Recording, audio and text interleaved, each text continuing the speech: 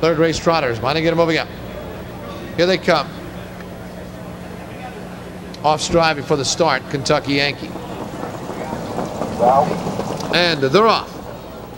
Embassy's Breeze for the lead with Max Sorley around the first turn. Embassy's Breeze, the early lead. Up on the far outside, Yankee Matador.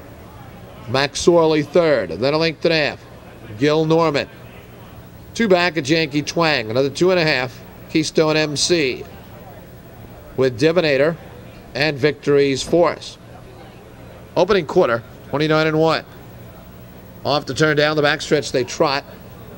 And Yankee Matador leads at 2.5, 3. Embassy's Breeze second by 2.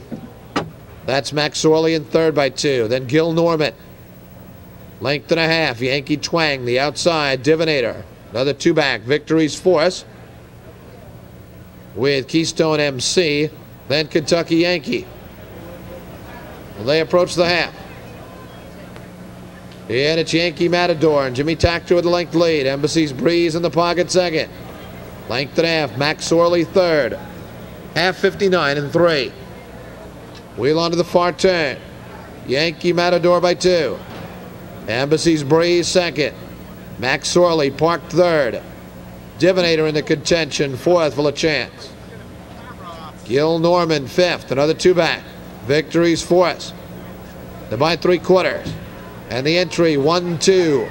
Yankee Matador and Max Sorley, 3/4. 1:29 even. They're in the stretch. And Yankee Matador joined by Max Sorley. Another length and a half back. Divinator trying to get into it with Embassy's Breeze. Another two, Gil Norman in deep stretch.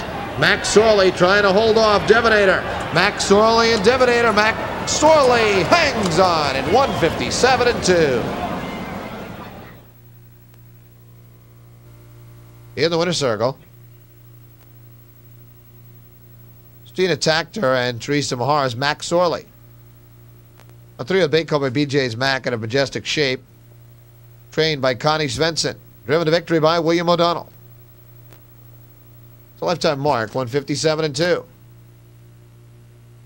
Making the presentation, Monsignor John Szymanski, Michael Allegro, and Bill Benwell. It's to Monsignor Szymanski's 40th anniversary. Happy anniversary, Monsignor.